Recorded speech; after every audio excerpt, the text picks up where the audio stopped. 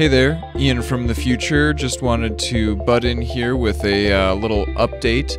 In October of 2018, about a year after we originally recorded this episode, the Library of Congress added a new exemption to the DRM rules, stating that people have the right to break DRM in order to repair or maintain hardware that they have legally obtained.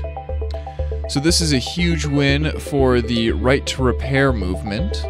However, it does not make it illegal for the companies that manufacture devices to create the DRM in the first place. So it can still be very, very difficult to repair one's hardware if that hardware includes DRM from the manufacturer. It just means that the manufacturer has no legal grounds to sue you if you decide to break that DRM in order to repair or maintain the hardware yourself.